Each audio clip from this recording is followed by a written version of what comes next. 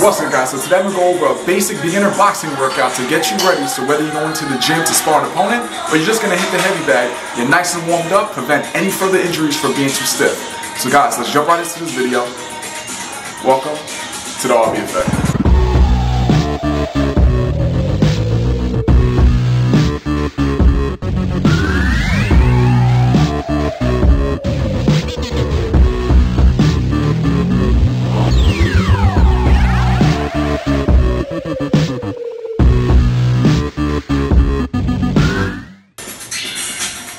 Like that? Yeah?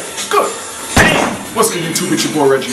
It's so important when you're going into the boxing gym to have a plan. And in this video, I'm going to show you 6 of the best basic boxing workouts to get you loose, to get you warmed up. So when you're sparring a partner or you're hitting a heavy bag, you're not hurting yourself. Because a lot of guys, they come into the gym and they go straight to sparring or they go straight to hitting the heavy bag, and they're wondering why they can't perform to the best of their ability. It's because they're not warmed up. Their muscles are still tight.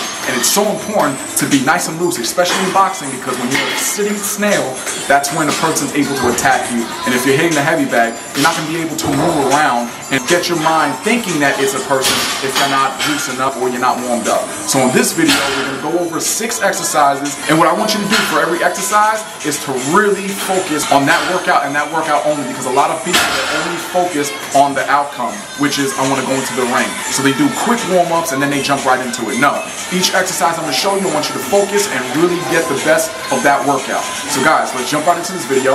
So you guys ready? Let's get it.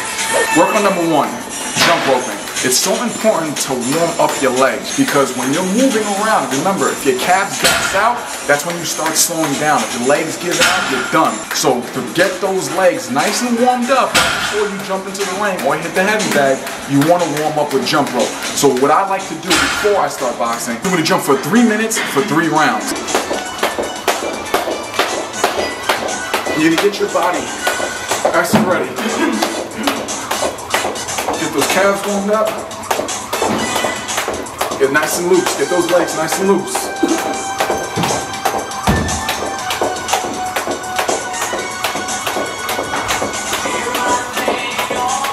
So when you're doing this, remember, keep a nice rhythm and then do those 3 minutes for 3 rounds.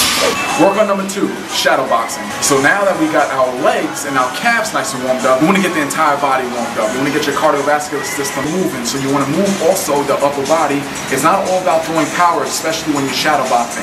It's all about getting the technique. It's all about getting that torso nice and loose, getting your back loose, your shoulders, your arms, your legs, everything. So remember, guys, keep in mind, when you're shadowboxing, you want to visualize an opponent. So you actually want to duck, move, keep your hands up at all times. So when it looks like, you want to do this.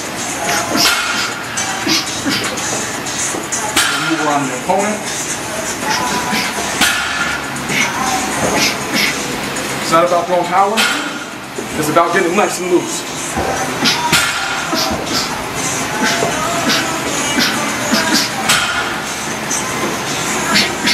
So guys, remember, shadowboxing, keep your hands up and loosen up those muscles.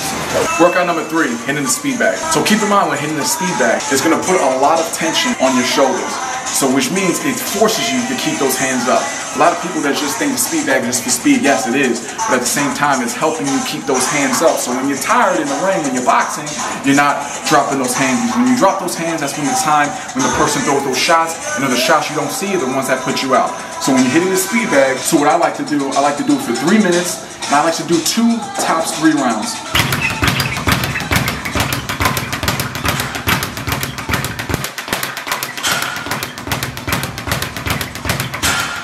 For those that can't do it as fast, start off slow.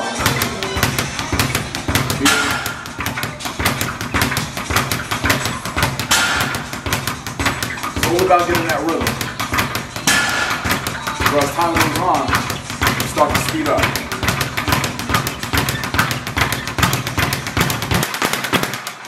It's all about keeping those hands up. Workout number 4.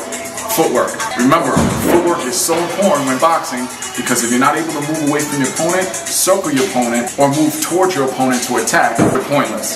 So you're just a sitting duck when you're not able to move around. So when we're doing footwork, I like to do for 3 minutes for 2 rounds, just to get my legs warmed up and get myself used to moving around that opponent, which looks like this.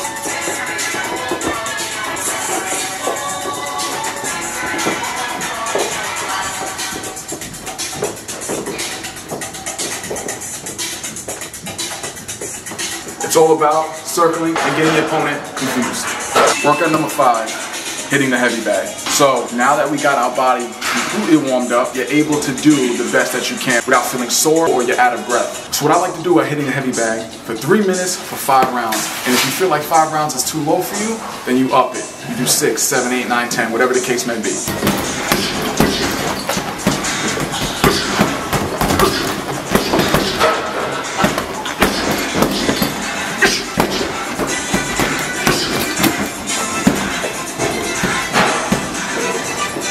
So guys, keep in mind when hitting that heavy bag, remember to always keep those hands up and visualize that the bag is an opponent.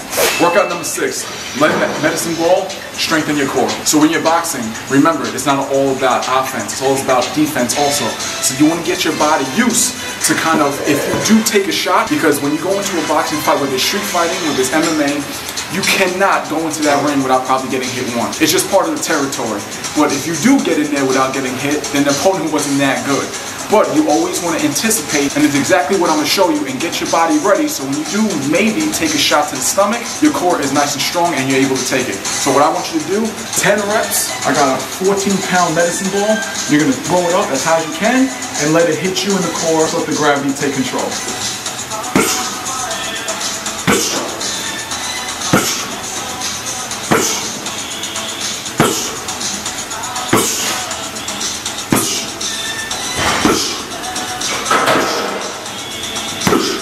So guys, you see the thing that I was doing with after the medicine ball, every time it made contact, I was blowing out. That's exactly what you want to do. You want to exhale when you take a shot, because if you're inhaling, you'll get the air knocked out of you. So when I'm throwing my hands, I'm fighting against an opponent, and let's just say we hit each other at the exact same time. If you're not exhaling, getting yourself tight, which is a good example. If I tell you to flex your core right now, a lot of people, they exhale. That's exactly what you do at the same time. So when you're throwing punches, so just in case when the person hits you, all the air is out, you're nice and tight, you're nice and flexed and contracted, so they feel nothing but solid rock rather than a soft marshmallow. Alright guys, there goes my video. Hope you enjoyed. Remember, when doing these 6 exercises, you always want to perform the best of your ability.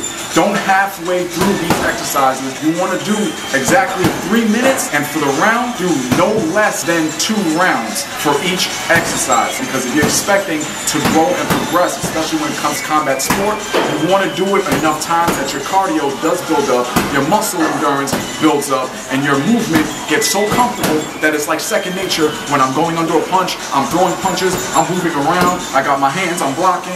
You guys have to keep in mind, practice makes perfect, and doing these workouts is definitely going to help you get a lot better. So now you become from a novice to a pro. So guys, before we end this video, don't forget to leave a comment below. Let me know how this video goes, or what other future exercise you want me to focus on. Also, don't forget to hit that notification button so you know my next video comes out. It's your boy Reggie B. Like my video, subscribe to my video so your boy can be back. And if you do that,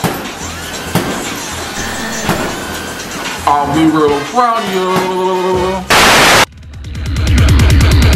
Metamorphosis complete.